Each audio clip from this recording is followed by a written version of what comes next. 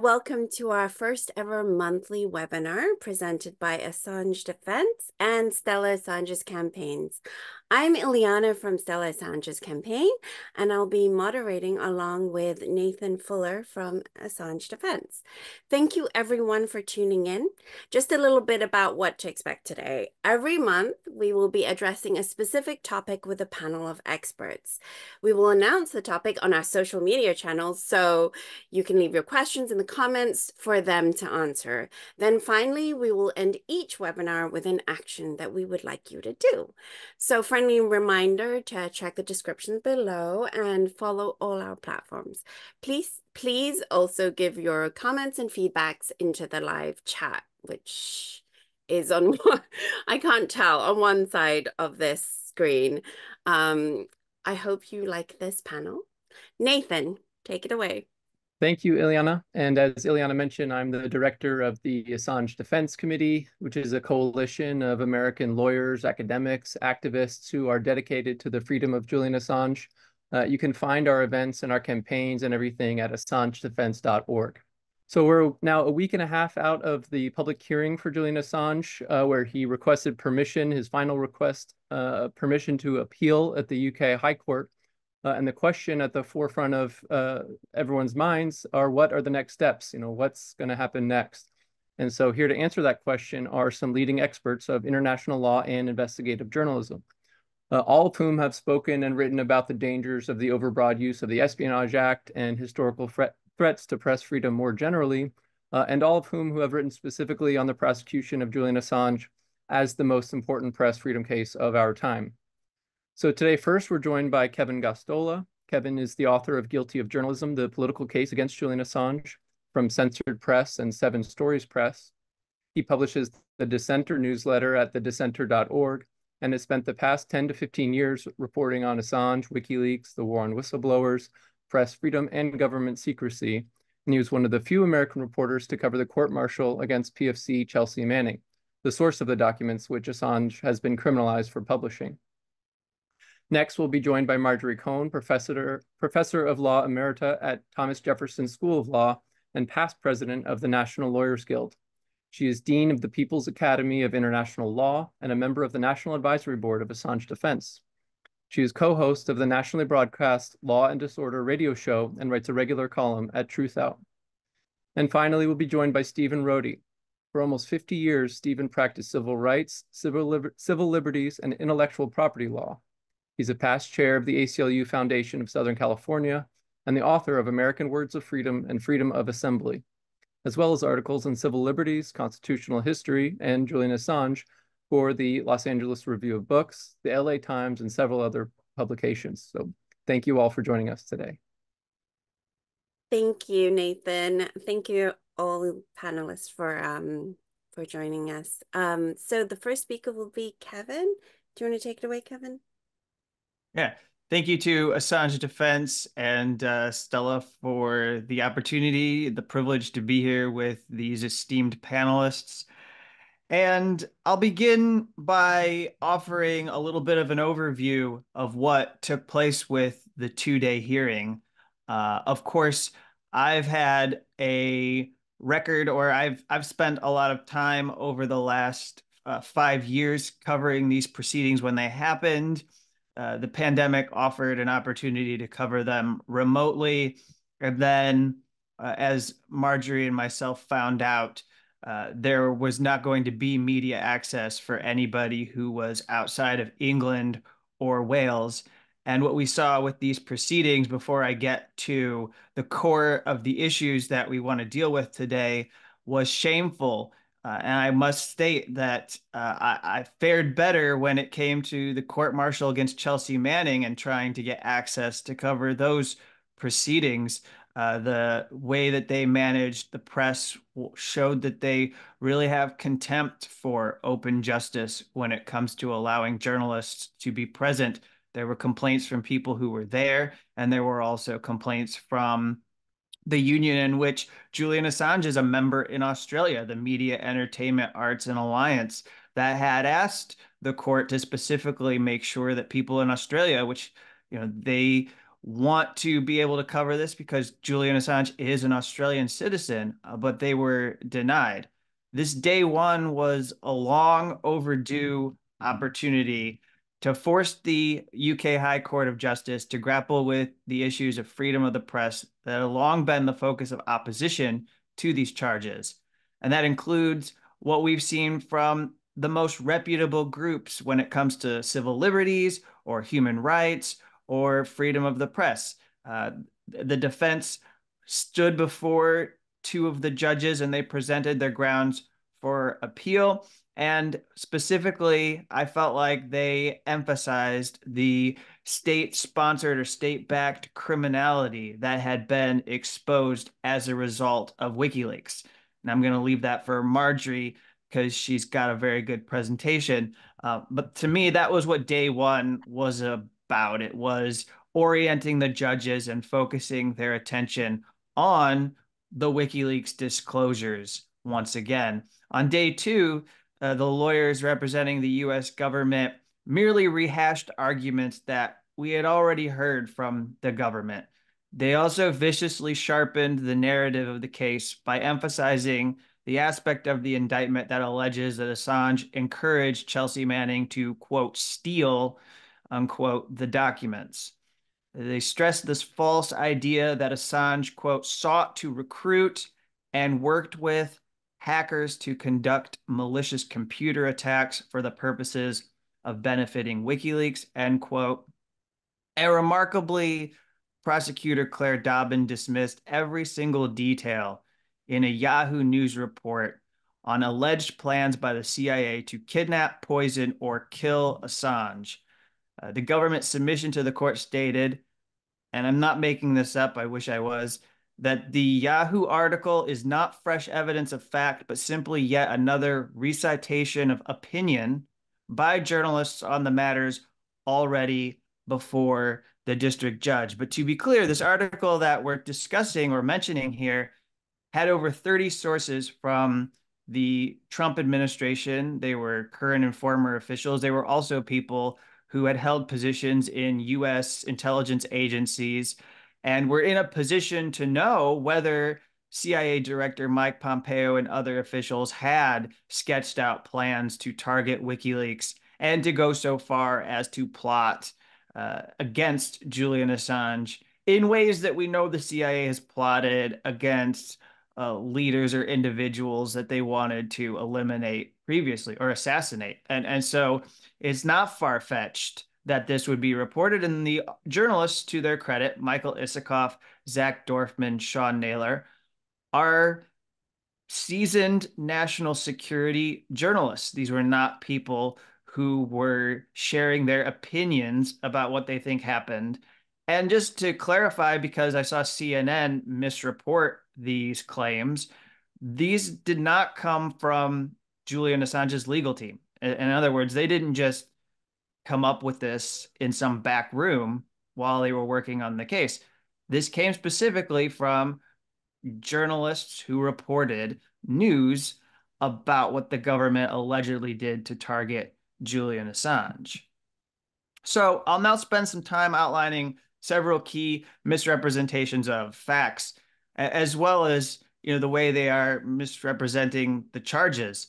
And this surfaced in response to Assange's request for an appeal. Some of these are recycled falsehoods, and the government insists, we're going to insist today that the government is mischaracterizing the indictment and the allegations. The government insists that it is Assange who is mischaracterizing the prosecution because he is not charged for what they say is mere publication. They maintain that he's being prosecuted for aiding and abetting or conspiring with Chelsea Manning. Now, the problem here is that this depends on a conspiracy theory that has been concocted by the US government. And I believe to some degree that if you go back to CIA Director Mike Pompeo, it to some extent originates with him. But just to engage with this theory that they've put forward, essentially the idea is that WikiLeaks was this operation that was recruiting people in intelligence agencies or the US military to steal documents. Chelsea Manning answered the call, and when she answered the call, they connected allegedly over an encrypted chat client, and they exchanged messages. And in these conversations, Julian Assange was requesting that she go and steal more documents, more and more documents, was directing her. They have messages that they claim say, okay, go steal Guantanamo detainee assessment files. And then they believe that that's what leads Chelsea Manning to go grab those files, for example. But in this theory, what they're doing is they're taking the agency away from Chelsea Manning that she had when she chose to become a whistleblower and release these files to WikiLeaks. In her statement during the court-martial that I covered extensively, what she stated was, the decisions that I made to send documents and information to the WikiLeaks organization and the website were my own decisions. And it's important to recognize that she did not immediately choose to submit the files to WikiLeaks. Before she was considering the New York Times, she was considering WikiLeaks. To me, if she was some kind of recruit that WikiLeaks had picked up, she would not have considered giving the material to legacy or prestige media organizations that have long been well known to journalism. And so she took a chance because she was going to have to leave the States and return to Baghdad. She took the chance of submitting those documents to WikiLeaks and seeing how they were handled. Now, you'll hear during the argument every so often mention of this most wanted leaks list.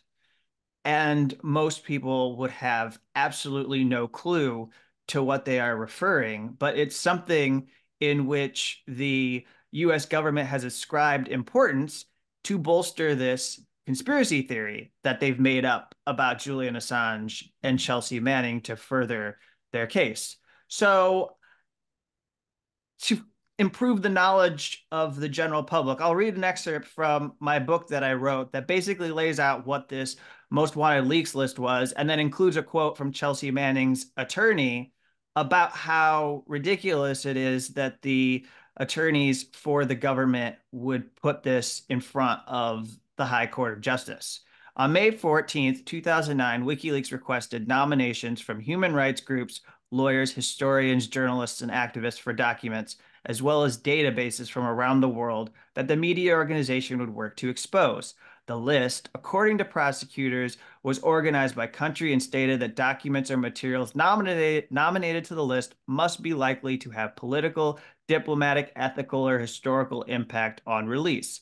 WikiLeaks suggested the information should be plausibly obtainable to a well-motivated insider or outsider. With little to no evidence, military prosecutors called the list Manning's guiding light, a characterization that Manning's defense attorney, David Coombs, directly challenged during his closing argument.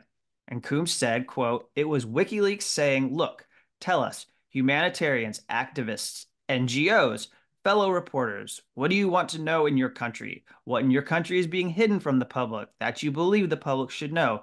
Give us a list. We are going to compile that list, and we are going to work to obtain that list. What does this sound like?" Any journalistic organization that has like a hotline or anything else says, call us. You got a story? Call us. We'll investigate. Now, on the list, Coombs pointed out there were 78 items, and military prosecutors were only able to remotely tie Manning to 4 of the things on the list. She could have sent any of these specific items that were there. She had access to an intelligence network of top secret, secret, and unclassified information, but she didn't. So the idea that she was using this as her guiding light does not add up. And now, as I begin to wind down my remarks here about the misrepresentation of facts, let's get into the characterization of the WikiLeaks website. The government has frequently made references that explicitly signal that they believe WikiLeaks is, as an organization, is a criminal enterprise. And I would like to just go back to, if you pull up archived versions of WikiLeaks, this is what it said on the website when Chelsea Manning would have had the ability to decide, do I or don't I want to submit the material to WikiLeaks? It says WikiLeaks is an uncensorable version of leaks for it's for untraceable mass document leaking and analysis. Principled leaking has changed the course of history for the better. It can alter the course of history in the present. It can lead us to a better future, was another thing. And they mentioned Daniel Ellsberg. They made the Pentagon Papers, their release and the publication, a central part of their mission and what they were trying to do. The power of principled leaking to embarrass government, corporations, and institutions is amply demonstrated through recent history. The public scrutiny of otherwise unaccountable and secretive institutions forces them to consider the ethical implications of their actions. And then WikiLeaks will be the forum for the ethical defection and exposure of unaccountable and abusive power to the people. So this lie that has been said about them seeking to solicit the information for the purposes of, saying we want illegally obtained material. That's not what they were doing and not what they did, and clearly had a nexus with whistleblowing that the government can't acknowledge. Otherwise, they would have to junk their entire case. So, and I'll just run down quickly a few things that the prosecutor, Claire Dobbins, said on day 2 before handing this over to our next speaker. It was mentioned that there was this scheme of stealing classified documents. Again, like I said, they do not solicit illegally obtained material, or are they in the business of partnering with people to engage in the illegal actions themselves? Nobody has ever been able to produce evidence that that's anything that WikiLeaks was doing behind the scenes. If Manning had been able to crack a hash, then Manning would have been able to log on to computers that did not belong to her. I thought that this was a remarkable thing to say because none of those computers belonged to Manning. They were all U.S. military computers. But the fact of the matter is that she had a security clearance, and they always, I think, make this mistake of acting like Chelsea Manning exceeded her authorized access when, in fact, she was able to access any of these information databases and download and take the information out of her secure facility. That was one of the things that was identified as a security issue in the military. They changed it after WikiLeaks, but she had that access. And in fact, there was a Supreme Court decision recently that suggested that if this was relitigated before the U.S. military, prosecutors might have had trouble actually bringing this computer fraud and abuse charge against Chelsea Manning because she did have access to those materials. And then Dobbins says, and this is a good way to close, an independent grand jury found probable cause to indict Julian. Well, some of you out there might have heard before that old adage that a grand jury could indict a ham sandwich. It means absolutely nothing to repeat that Julian Assange was indicted by a U.S. grand jury. Prosecutors are very good at manipulating grand juries to return criminal charges. So there are other things from those couple of days that could be brought up, and I'll maybe raise them later on in the webinar, but I'd like to turn it over to our other speakers now. Thank you. Thank you, Kevin. Would you like to go ahead, Marjorie? Yes, thank you so much, Ileana and Stella Assange, also Nathan Fuller and Assange Defense, and I'm delighted to be on the same panel with Kevin and Steve. Julian Assange is charged with 17 counts of alleged violation of the Espionage Act based on obtaining, receiving, possessing, and publishing national defense information. He's accused of recruiting sources and soliciting confidential documents just by maintaining the WikiLeaks website that stated that it accepted these materials. Assange is also charged with one count of conspiracy to commit computer intrusion with intent to facilitate whistleblower Chelsea Manning's acquisition and transmission of classified information related to the national defense of the United States.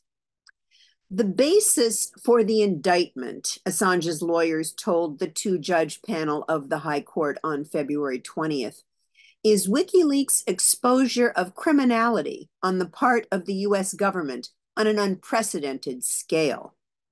Assange is charged for revealing war crimes committed by the United States in Iraq, Afghanistan, and Guantanamo Bay. The indictment has nothing to do with Hillary Clinton and the 2016 election, or with Swedish allegations of sexual misconduct, which have been dropped. WikiLeaks revealed the Iraq war logs, which were 400,000 field reports, including 15,000 unreported deaths of Iraqi civilians, as well as systematic rape, torture, and murder after US forces handed over detainees to a notorious Iraqi torture squad.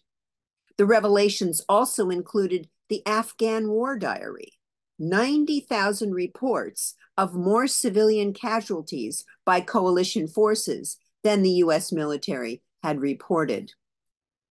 In addition, WikiLeaks revealed the Guantanamo files, 779 secret reports with evidence that 150 innocent people had been held at Guantanamo Bay for years, and 800 men and boys had been tortured and abused in violation of the Geneva Conventions and the Convention Against Torture and other cruel, inhuman, or degrading treatment. WikiLeaks also revealed the notorious 2007 collateral murder video, in which a US Army Apache attack helicopter targeted and killed 11 unarmed civilians in Baghdad, including 2 Reuters journalists and a man who came to rescue the wounded. 2 children were injured, and that video contains evidence of war crimes prohibited by the Geneva Conventions. And WikiLeaks exposed Cablegate, which were 251,000 confidential US State Department cables that disclosed corruption, diplomatic scandals, and spy affairs on an international scale, according to the New York Times. They told the, quote, unvarnished story of how the government makes its biggest decisions, the decisions that cost the country most heavily in lives and money. These were the most important revelations of criminal US state behavior in history, Assange attorney Mark Summers argued to the High Court panel. Julian Assange is asking the UK High Court to review issues of treaty obligations, human rights violations, and political persecution. So let's look at some of these appellate issues that Julian Assange wants the High Court to review. First of all, Article 4, Sub 1 of the extradition treaty between the US and the UK does not allow extradition for political offenses. Espionage is the quintessential political offense, Assange attorney Edward Fitzgerald told the panel. The gravamen and defining legal characteristic of each of the charges is thus an alleged intention to obtain or disclose US state secrets in a manner that was damaging to the security of the US state, which makes them political offenses, Assange's lawyers wrote. The defense claims it was an abuse of process for the United States to pursue extradition of Assange for a political offense. The US argued that the UK Extradition Act does not contain an explicit exception for political offenses, but the defense said that the political offense exclusion is an age-old prohibition found in virtually every US extradition treaty. It's included in UK treaties with 156 out of 158 countries.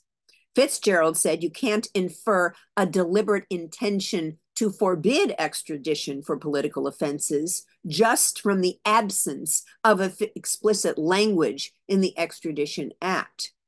And since the exception for political offenses is not specifically included in the Extradition Act, UK District Judge Vanessa Baratzer didn't fully consider that issue in her ruling after Assange's extradition hearing. And I should say that Baratzer denied extradition, but not based on the political offense issue. Rather, it was based on the likelihood that Assange would commit suicide because of his frail mental health if he were extradited to the United States and held in really egregious, isolated conditions.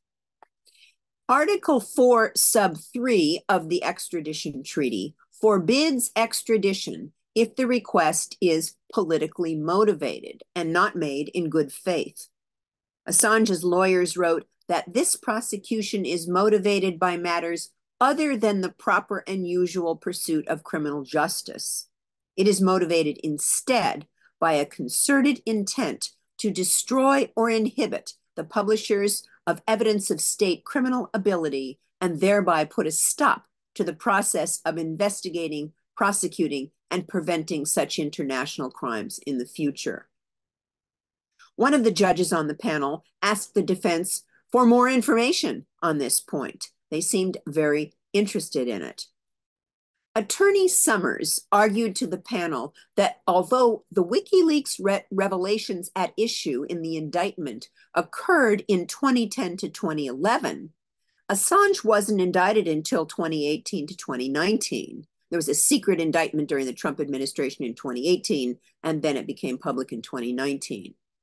And that was because WikiLeaks revealed CIA spying tools in 2017, known as Vault 7, which enabled the CIA to tap into people's cell phones and smart TVs, turning them into listening devices. Those revelations of the CIA spying program infuriated Trump's CIA director, Mike Pompeo, who denounced WikiLeaks as a hostile, non-state intelligence service. That designation would allow the CIA to act without the knowledge of Congress. It was a way to circumvent Congress. U.S. officials drew up plans to kidnap and or kill Assange, as Kevin mentioned. The Justice Department expedited the indictment of Assange to facilitate prosecution once he was sent by extraordinary rendition to the United States. Extraordinary rendition involves sending an individual to another country without legal process, usually for purposes of torture. This prosecution only emerged because of that rendition plan, Summers said. In addition, extradition based on political opinion is forbidden. Under the 1985 Supplementary Treaty, the judicial branch, the courts, have the authority to consider whether an extradition request is motivated by a desire to punish a person for his or her political opinion. Exposing state criminality is a political act/opinion, Assange's legal team wrote in its renewal skeleton for the appeal. It is acknowledged by courts globally that prosecution for exposing and challenging state-level pervasive criminality amounts to persecution for reasons of political opinion, they wrote. Publicly calling out a state for human rights abuses can also constitute an act of political dissent, a political opinion. As his defense team wrote in its closing submissions, Assange's political opinions that led to his indictment included his exposure of crimes against humanity and accountability for such crimes, as well as his belief in political transparency as a means to accomplish democratic accountability, and his anti-war, anti-imperialist beliefs. indicting Assange after WikiLeaks' expose of Vault 7 in 2016, 6 years after WikiLeaks' 2010-2011 revelations of war crimes, is further evidence that Assange was charged for his political opinions.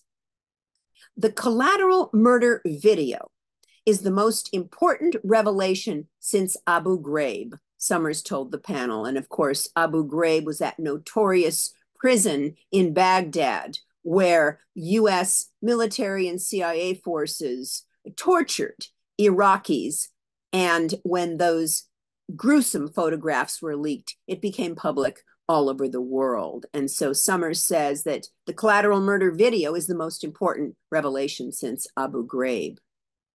The cables Assange published disclosed extrajudicial assassinations. That means without any legal process at all, illegal, basically, extrajudicial assassinations, rendition, torture, dark prisons, and drone killings. Summers said the Guantanamo files revealed a colossal criminal act. The defense pointed out that WikiLeaks revelations actually saved lives. After WikiLeaks published evidence of Iraqi torture centers established by the United States, the Iraqi government refused President Barack Obama's request to grant immunity to US troops who committed criminal and civil offenses there. As a result, Obama had to withdraw US forces from Iraq. So Julian Assange and WikiLeaks actually did a major service by preventing more killing in Iraq.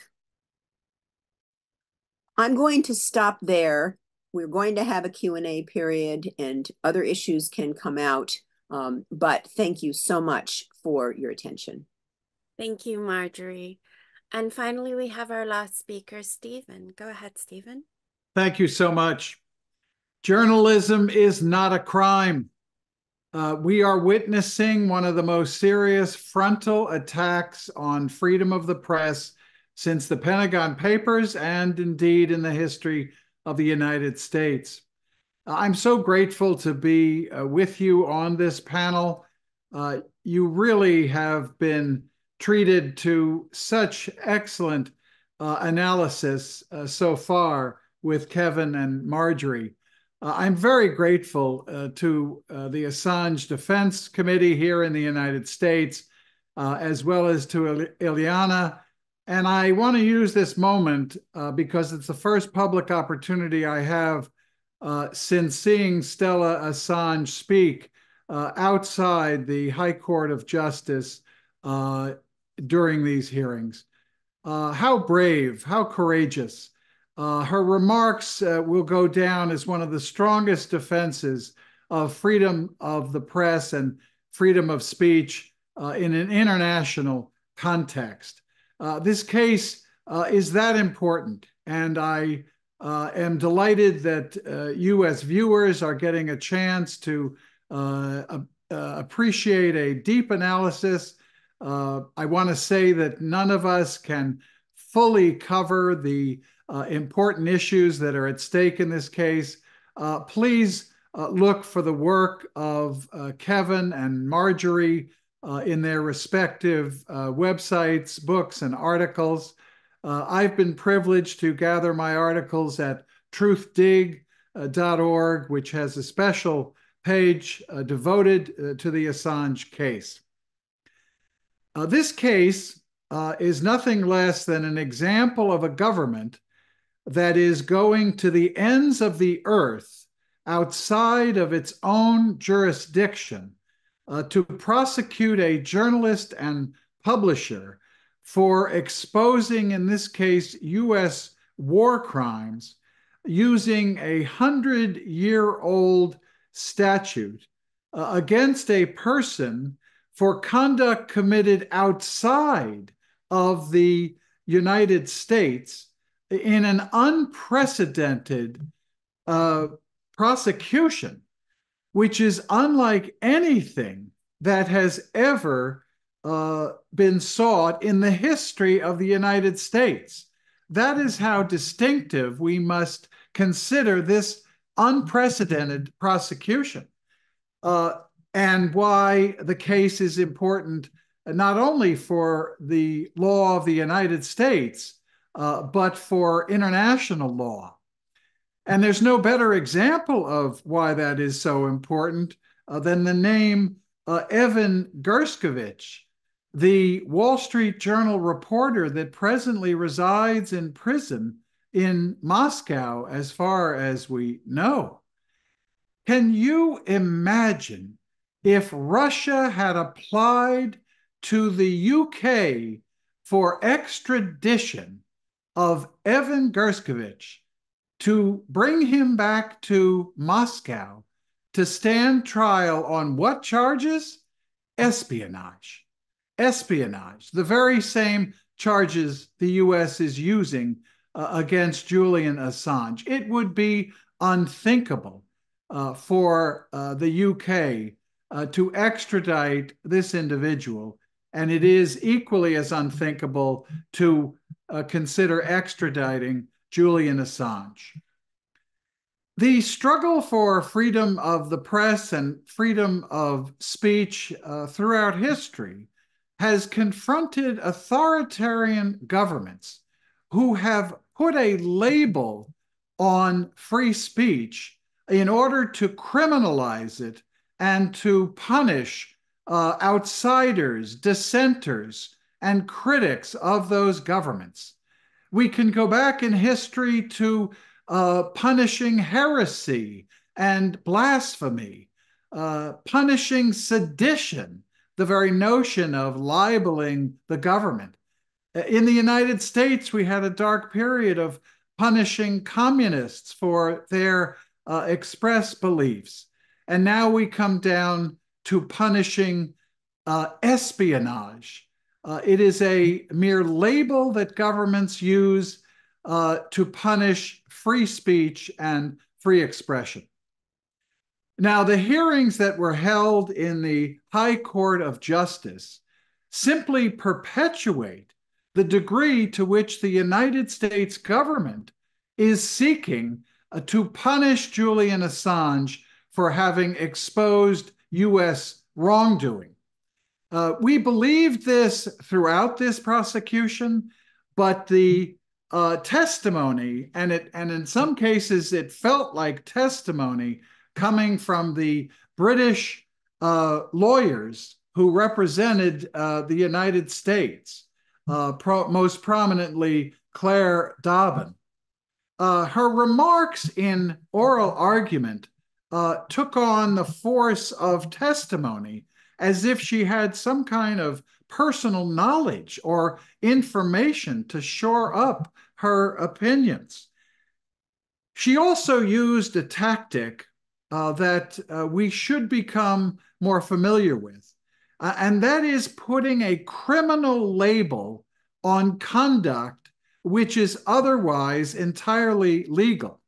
In this case, she put criminal labels on what journalists, investigative journalists in particular, do every day. One of her statements was to accuse Julian Assange of his complicity going beyond receipt. It's the encouragement and incitement to steal the material that puts Julian at the end of the spectrum of gravity, her language. So what she's doing, and the record now, the record before the administrative judge, barrister, is ample. The testimony of leading journalists, of leading First Amendment authorities. Investigative journalists encourage their sources to come forward. They solicit information from sources. They obtain that information, and then they analyze it and they publish it. You could say they conspire in a colloquial sense, but not in any criminal sense. And what is so dangerous about the most recent arguments is the attempt to put scary labels like incitement and stealing of documents on the conduct that investigative journalists engage in every day. And that's why this poses such a threat, because if this nomenclature is adopted by the High Court, if extradition is granted and Julian Assange is forced to stand trial in Alexandria, Virginia, there is no limit to the journalists that can be prosecuted under this very same theory, whether it's journalists being prosecuted under the Espionage Act of 1917 or journalists in any other country around the world, as we have seen.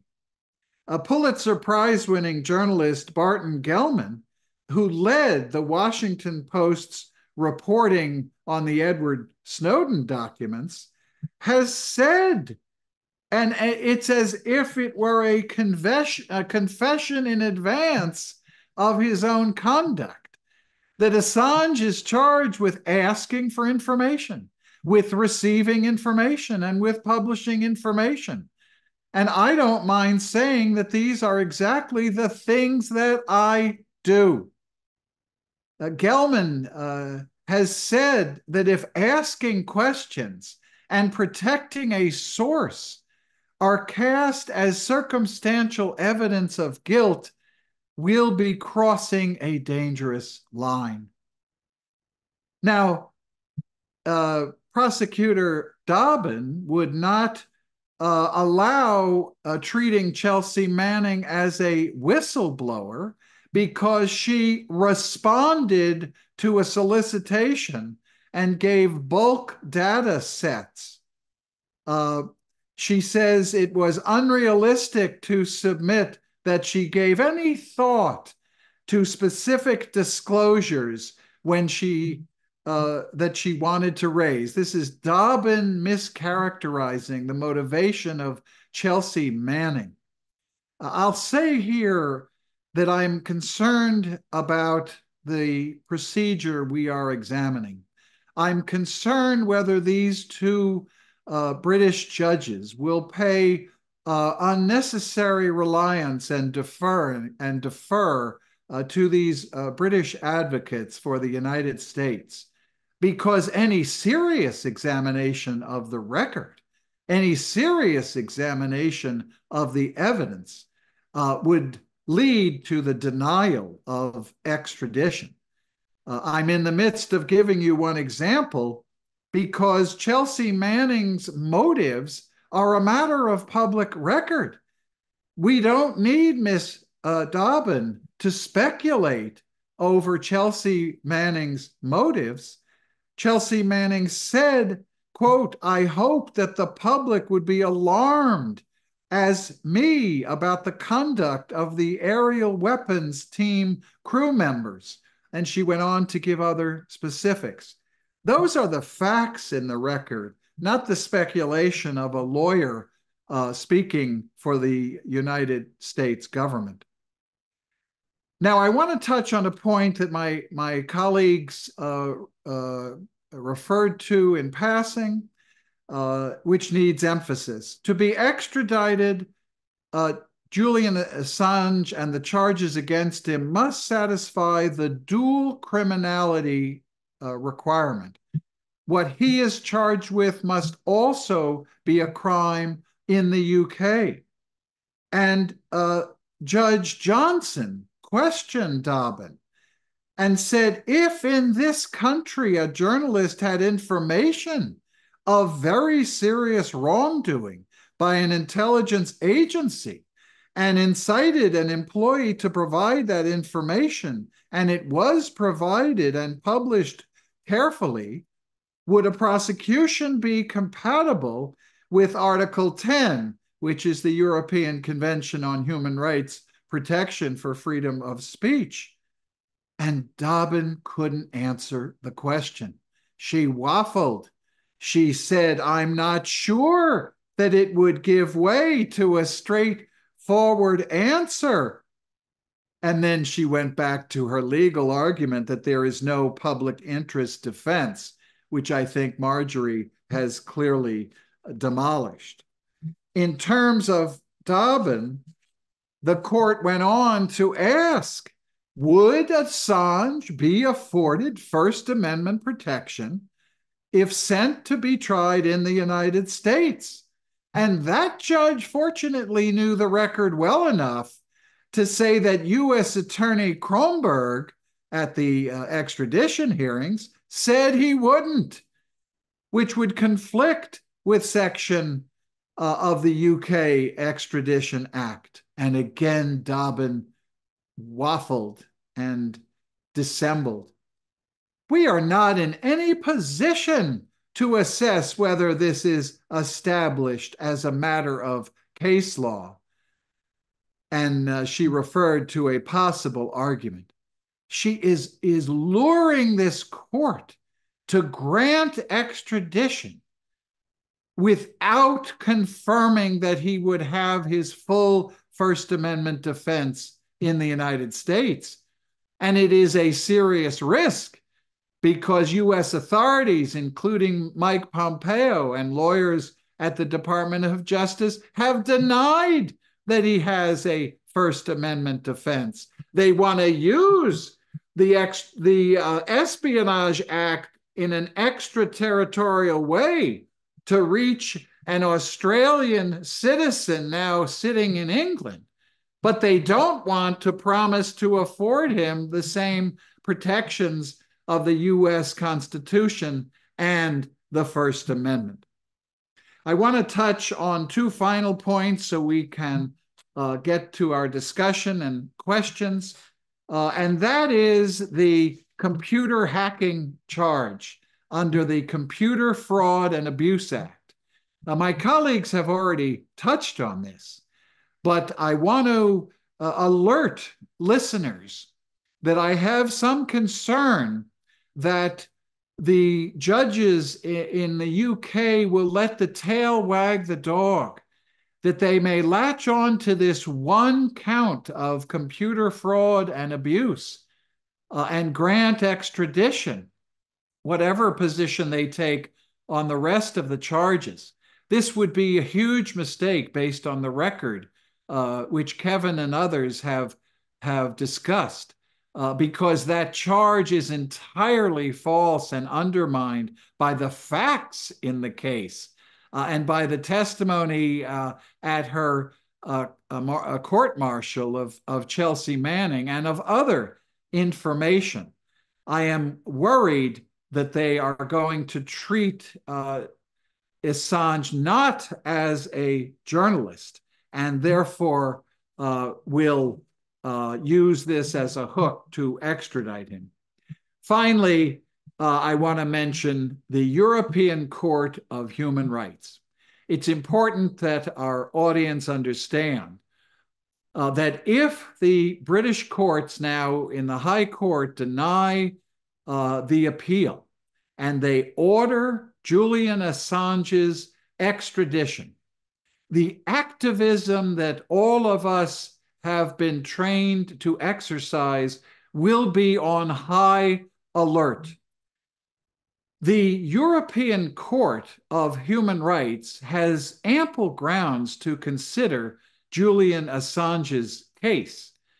Marjorie has identified the various provisions. Article 10 regarding freedom of speech. Article 5 regarding arbitrary detention. Article 7, which needs to get far more attention, which is you have a right not to be prosecuted for acts which did not constitute an offense at the time of the conduct. It is only now in this unprecedented prosecution that the routine activities of journalists is being treated as criminal, retroactive to the time of Julian Assange's conduct. So that article deserves European Court of Human Rights attention, as well as a fair trial and Articles 2 and 3 regarding the right to be free from torture or inhumane and degrading treatment.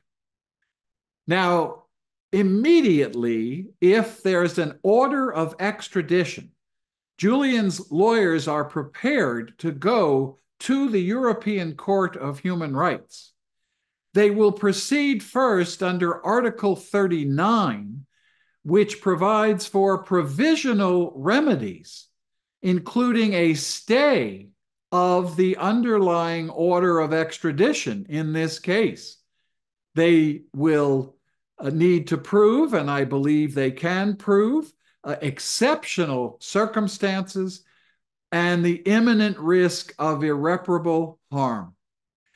My greatest fear today is that the UK and the United States will cooperate in putting Julian Assange on an airplane and whisking him to Alexandria, Virginia, before the European Court of Human Rights can hear, determine, and issue a stay of the extradition order. This has happened in the past. There are awful examples of attempts to whisk people out of the UK for this purpose. On the other hand, previous stays of extradition to the United States have been granted on the basis of the health of the person charged. That's been done in 1997, 2001, 2004, 2009, and 2013. I think it would be an example of international outrage if the UK and the United States conspire in whisking Julian Assange away from UK jurisdiction and European jurisdiction to take him to the United States. But all of us are going to have to be alert to that possibility, and the kinds of protests we saw outside of the High Court will have to be launched, whether it's midnight or 3 a.m. or a high noon, and we'll have to be protesting here in the United States and demand that the right to appeal to the European Court of Human Rights is protected and exercised. That's what's at stake in this case, and that's why it's so important for each one of you watching this webinar to understand the gravity of these issues and to take action in each of your homes and communities. Thank you very much. Thank you, Stephen. I'd like to open it up now to all the panelists to respond to any remarks, if you have any responses. I'd like to respond to the last point. I think it was, if not the last point, then almost the last point that Steve made about even if Julian Assange loses his right to appeal in the High Court and then files a petition in the European Court of Human Rights, before the European Court has an opportunity to consider it, or even if they do, that there is a danger that the UK may extradite him anyway to the United States. And that's a real fear. I think that's a valid fear. But there is another possibility as well, and that is that Joe Biden has Julian Assange exactly where he wants him, which is in prison. And does Joe Biden really want Julian Assange brought to the United States before the election, knowing that there's a tremendous movement in support of Julian Assange? It would be a headache for him. He's got a lot of headaches, including his aiding and abetting of genocide, which is going to lose him a tremendous number of votes. So I don't know what would happen. And the people thought that this hearing, this two-day hearing on February 20th and 21st, could result very quickly in his extradition. But the judges apparently, and as Kevin said, he and I were denied remote access because we didn't live in England or Wales.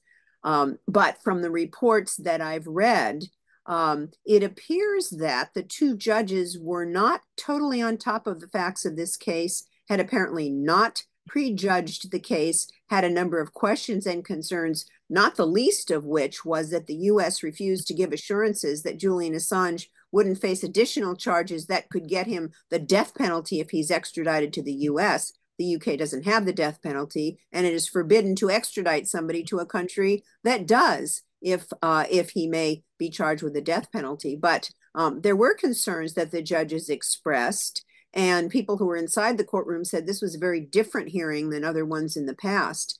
And they gave the two parties, the prosecution and the defense, until March the 4th to present additional written submissions on questions that the judges had flagged. And then, of course, they would have to consider that and write an opinion. So it may be that he is extradited quickly. It may be that he continues to sit in prison the way he has for the last almost 5 years. Time will tell. Thank you for those comments, Marjorie, because the political backdrop right now is important to understand why we need to stop this Assange case.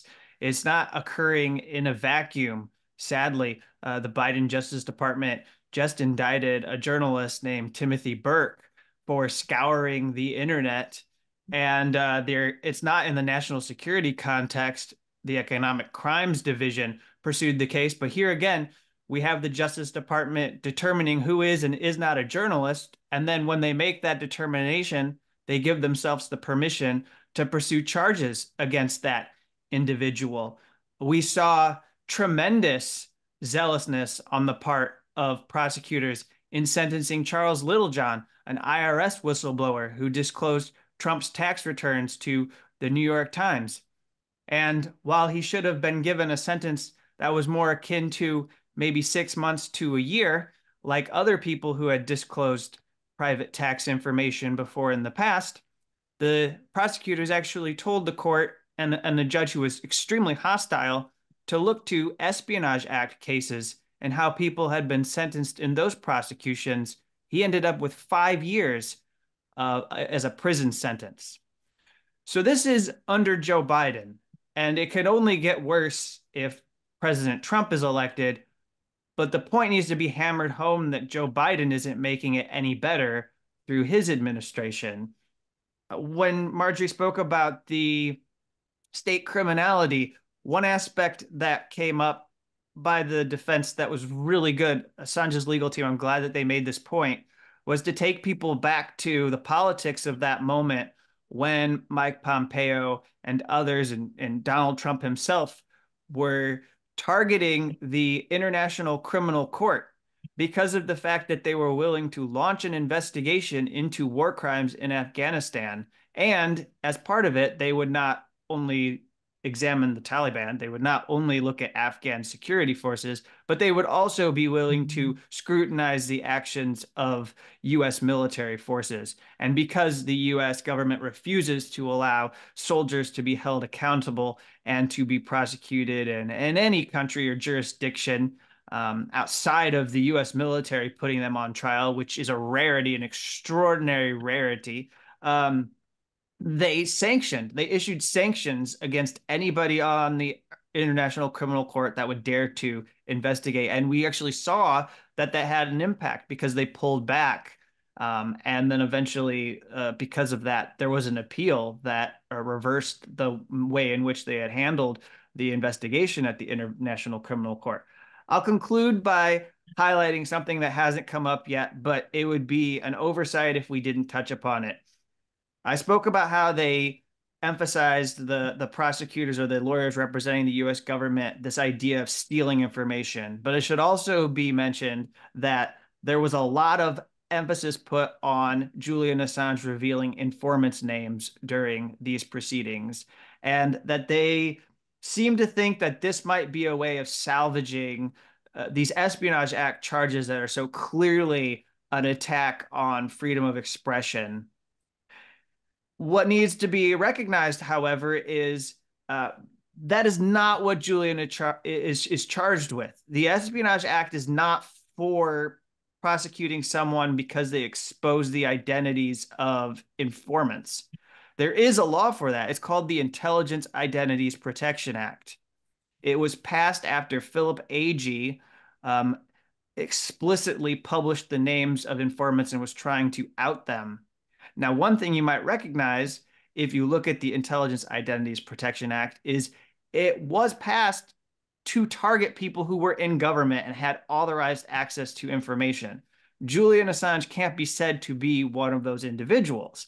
Now, there is a section of this law that I don't think has been tested that says if a person has engaged in a pattern of activity intended to out these people, these informants, these undercover intelligence officers, they might be able to be prosecuted. So, for example, I'll use myself. If this was the way that I conducted my journalism and it was just to out people in the CIA, I might be vulnerable to prosecution.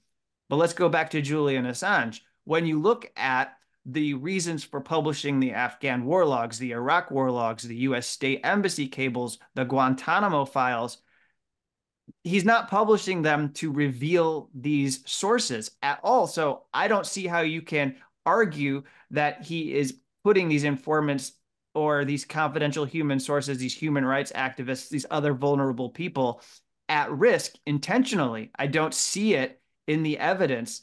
That being said, they've gone before that high court confident, and they believe that that could help them win. And I'll just close that there's a very good post from Reporters Committee on Freedom of the Press that caught this, what was happening, and called it troubling. That they're emphasizing that this case is really just about Assange and WikiLeaks publishing the unredacted identities of sources who had provided information to the United States.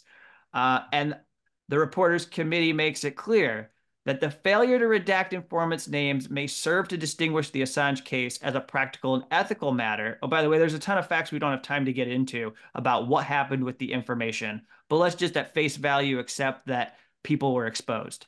The Espionage Act, as the Reporters Committee says, does not turn on the relative harm or the public interest in the disclosure of the information. Rather, it simply speaks of tangible material. So think of code books, photographs, blueprints, maps, or information that relates to the national defense, which courts have routinely held refers to information that is potentially damaging to national security if disclosed and that the government has endeavored to keep secret. Put in plain terms, the Espionage Act does not draw the line that the government suggests it does. So again, I go back to the point that he's charged with violating the Espionage Act. It's not just about people who were exposed that were working for the US government. It's about the publication of information. The whole entire narrative of the case, although the government is in denial, is about criminalizing Assange for exposing all of these materials that were in the public interest. Let me just add 2 comments. I want to reinforce what Marjorie had to say by describing a colloquy in these arguments.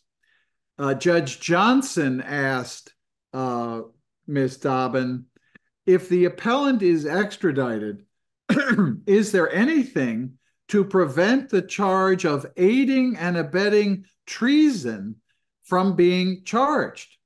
And this was one time she gave a very direct answer, no.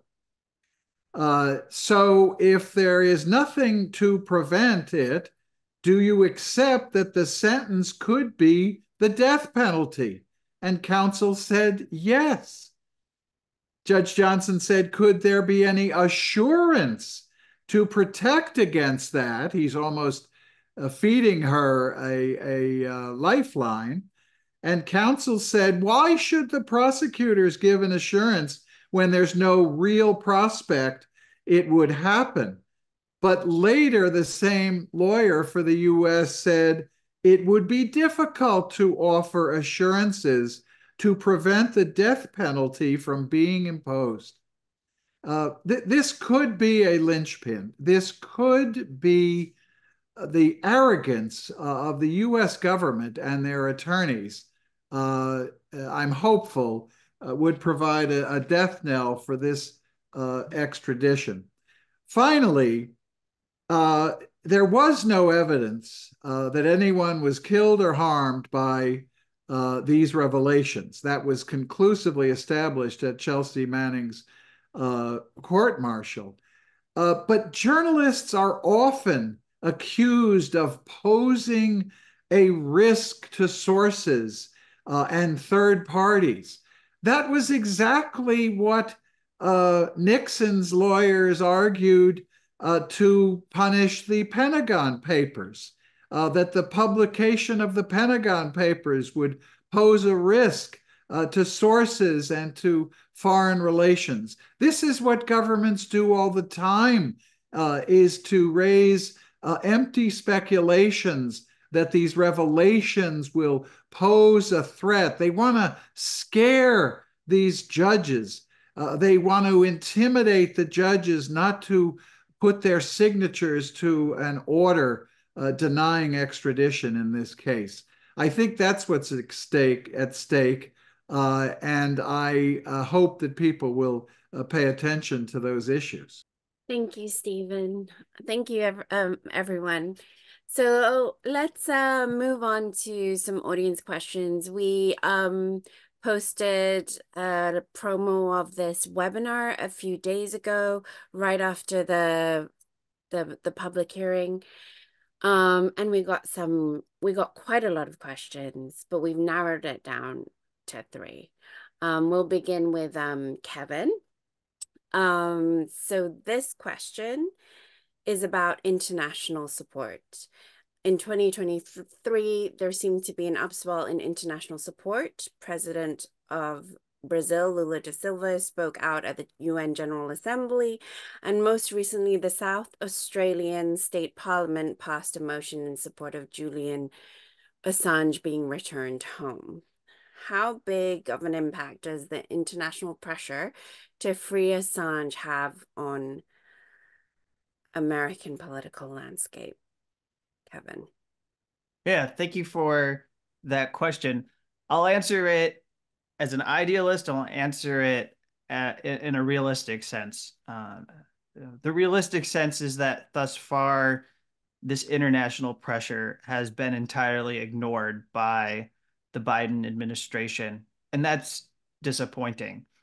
It doesn't mean that we shouldn't be pressuring. It doesn't mean that we shouldn't be organizing. In the same reason that there needs to be organizing for a ceasefire in Gaza, there has to be activism around stopping this case for the reasons that have been identified so clearly by all of us tonight.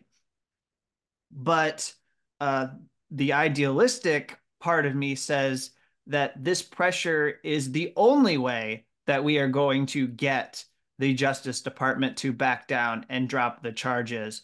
And so this international pressure is essential.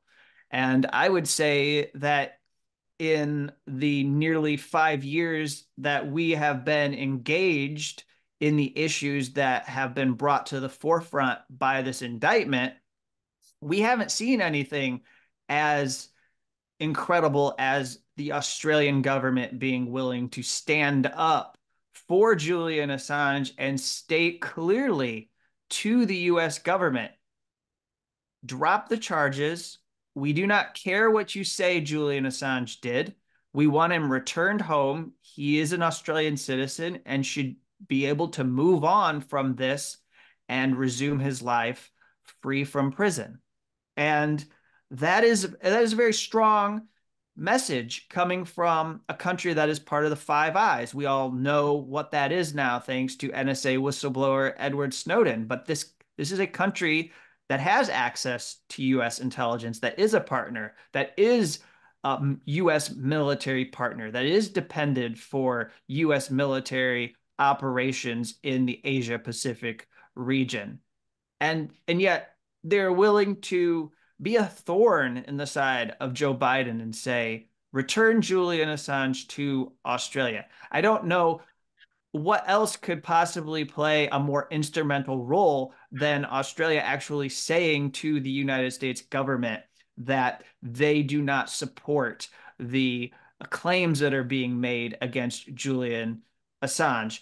And so then from there on, what do? I think we have to take this international pressure that we're seeing. It's building up. We're seeing people, Germany just signed on to a letter. There were parliamentarians. We've seen within parts of Europe that they have made this an issue. I've always been taken aback by how the parliaments in several of these European countries are engaged with this. When I got to cover the proceedings and I was there in person for one hearing in February, there were individuals from European governments that had traveled to follow the extradition proceedings because they understood the issues that were at stake.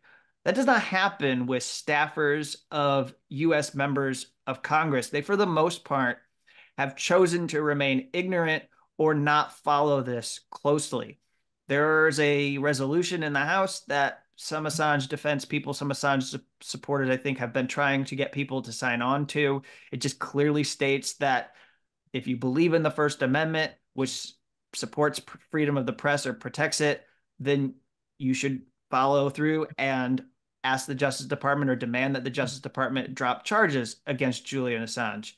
And only like 12, 13, maybe 14 Congress people at this moment have bothered to put their name on it out of 435 Congress members. So this is the next place that you can go. That is a place that people can turn to try and mobilize more pressure against the Biden White House. But I have no doubt in my mind that if this gets to the point, which we don't want to see, that Julian Assange is brought here and put on trial in the United States, that not only will international pressure play an important role in maybe getting the Justice Department to back down, but it will also play a role in convincing the population here in the US that they need to stand up, that there need to be bigger demonstrations, and that there needs to be 20, this kind of like around the clock activism that you've seen around Gaza. Well, we're going to need to see people going to all these events where these speakers come to, these US officials, these people who themselves were,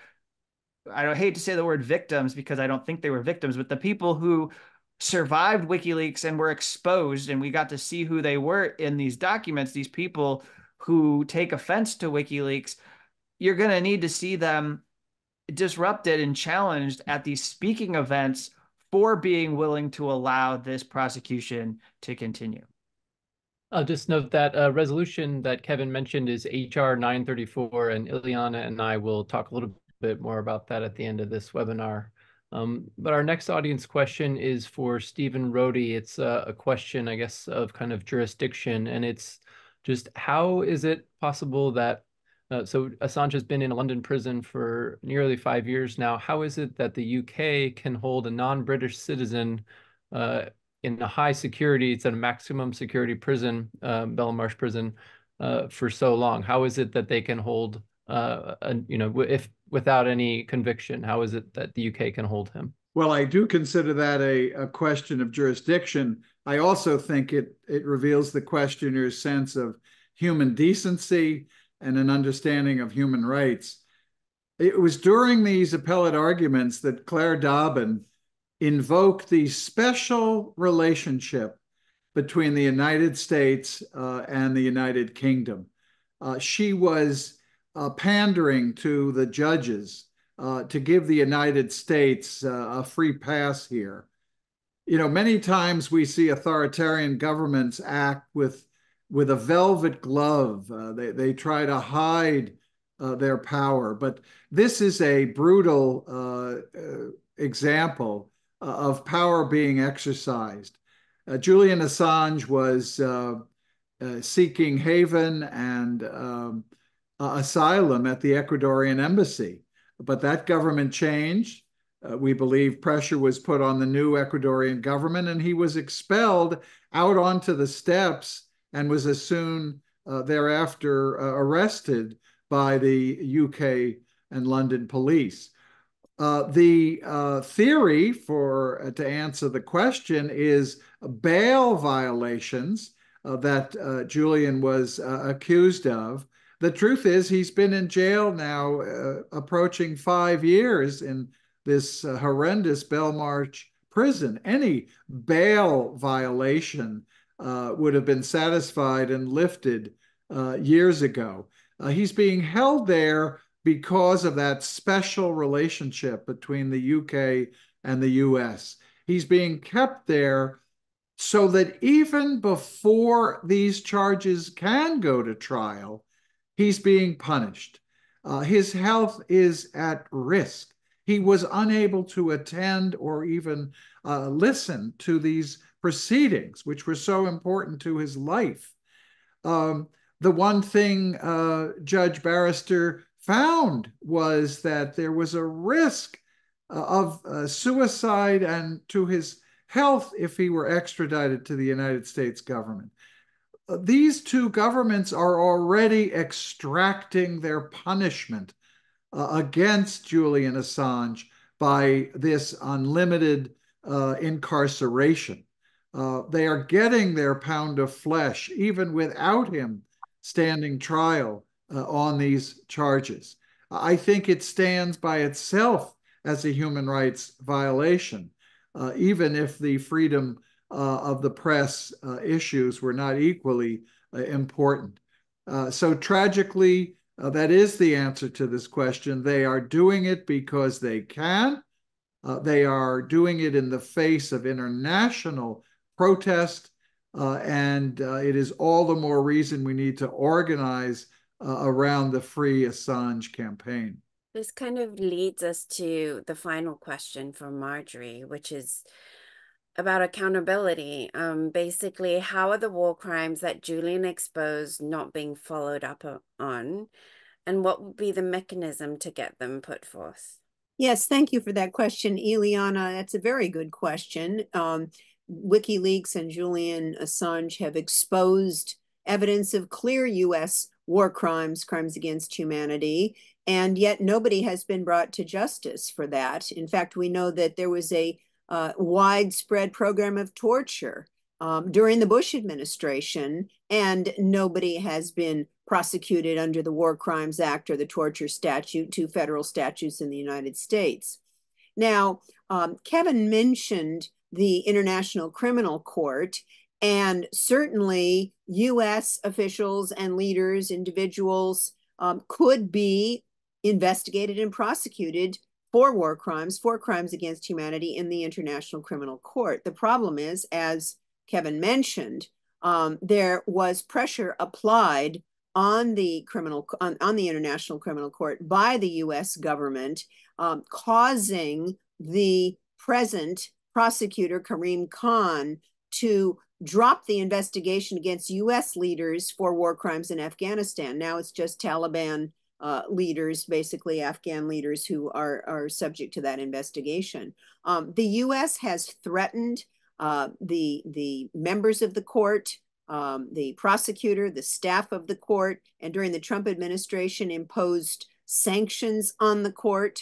And when although Bill Clinton, as he left office, signed the Rome Statute for the International Criminal Court, he advised George W. Bush, the incoming president, not to send the Rome Statute to the Senate for advice and consent to ratification.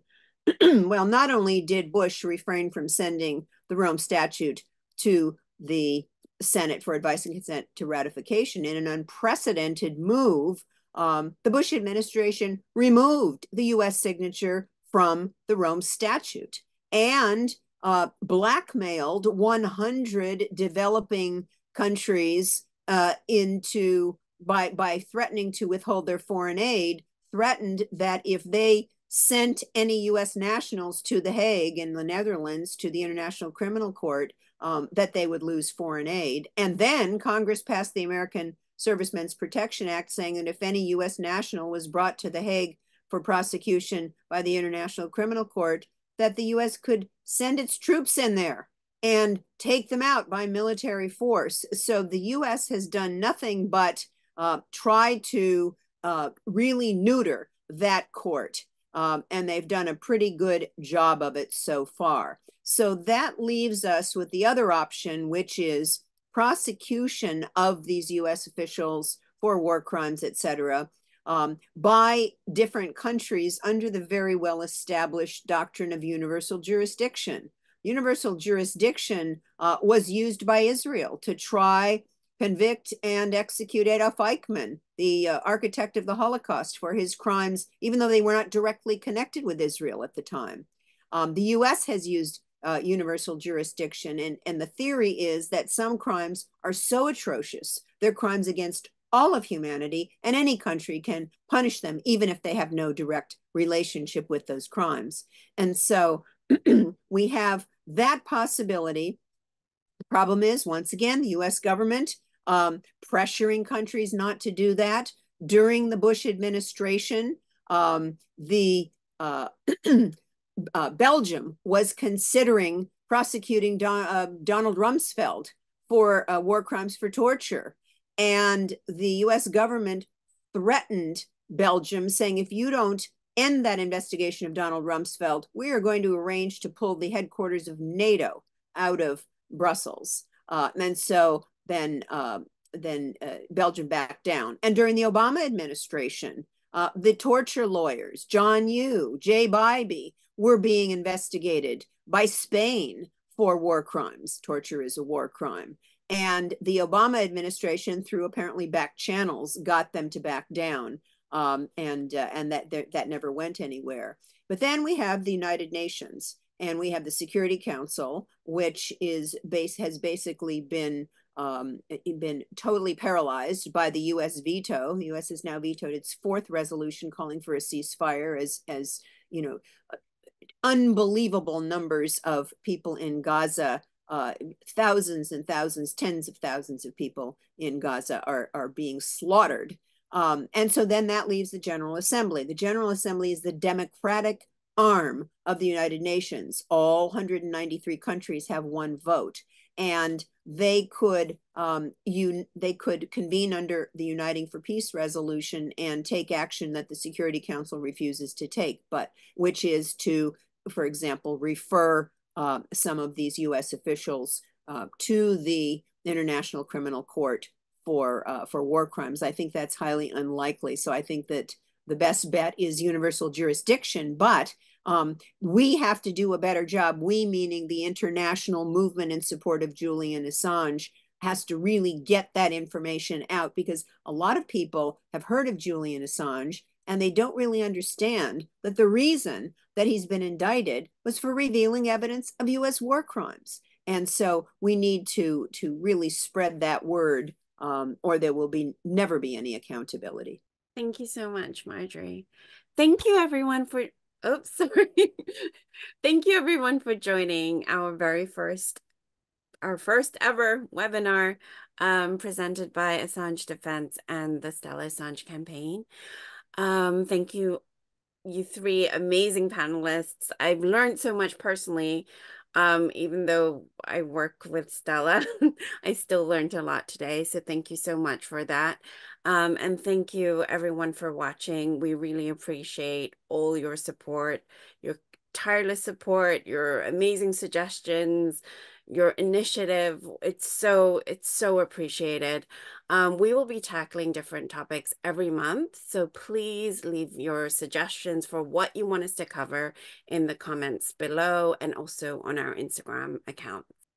Well, I just want to thank Assange Defense and Stella Assange campaigns for holding these monthly webinars. I'm honored to be part of the first one, and I want to thank Steve and Kevin for your tremendous work in support of Julian Assange, and also for being such great co-panelists. So thanks so much. I'll go ahead and end with some pleasantries as well. It's been an honor to be able to talk with everyone here. I never got a chance to thank Stephen for his review of my book, Guilty of Journalism. So I'm going to take advantage of this webinar, or this conversation here to do that. And then Marjorie, you've done fantastic work as well covering this, and it's good that you're putting this together. It's important to have these monthly conversations. So I'll help Assange Defense and say that if you're watching this, don't just watch and walk away. Make sure that you share it with someone at the end of it so that more people can become in tune. I happen to guess that if you're watching this, you've already learned a few things about Assange in the past. So what we need to do is find a way to introduce the Assange case and the issues that are at stake to people who don't have this knowledge. And don't be afraid, because if they don't have this knowledge, they haven't been exposed to the lies and the misinformation that have been spread rampantly by the US government. So it'll be a little bit easier for you to get people to engage. So take a moment and share this video with some people that you believe haven't learned or don't know anything about Assange at the moment. I too want to thank everybody on this screen who helped organize this program, and my wonderful colleagues, Marjorie and Kevin. Great things can happen when people unite and respond. We have seen that time and again. I believe that the Assange case is an example of one of the most important efforts to defend freedom of speech, freedom of expression, and freedom of the press in US history, and now, because of the international nature of this, in world history. It is nothing less than that. But that means that each one of you can play a role in this. This webinar is emblematic of what Julian Assange wanted when he created WikiLeaks. He wanted people to be able to speak out, to speak truth to power, to forthrightly and unabashedly condemn governments for what they are doing. Little did he know that when he unleashed this powerful vehicle for information, for accountability, for transparency, that he would fall victim to the very powers that he was condemning. I think it's very important that we realize that we have a human being, a husband, a father, whose life is at stake here. We can lose track of that sometimes with these extraordinarily important issues of human rights and freedom of expression. But at the core of this is a human being who should be enjoying the accolades of the international community, who already has been recognized by journalism organizations around the world. He should be enjoying this period of his life to continue to expose government wrongdoing, and instead he wallows in this prison. That should call on every one of you. If you've heard something today that is new to you, if you've been moved by something you've heard today about this assault on freedom of the press and this persecution of Julian Assange, then support this movement. Make a contribution to the Julian Assange Defense Committee. Find an opportunity to come out at the next protest. Organize your own protests. There have been banner drops across the United States in small communities and large communities. We know that people can mobilize internationally when the issue is this important. So please spread the word, spread this webinar yourself, take action, and then you will feel that you really are part of an international movement that is so important and that you've played a part in it. Thank you. Thank you, Stephen. Thanks, Kevin. And thanks, Marjorie. Really appreciate you all inaugurating our webinar series. I'm sure we'll invite each of you back for further installments. So thank you so much. Thanks, of course, to Stella, Assange, and Ileana for working on this and putting it together.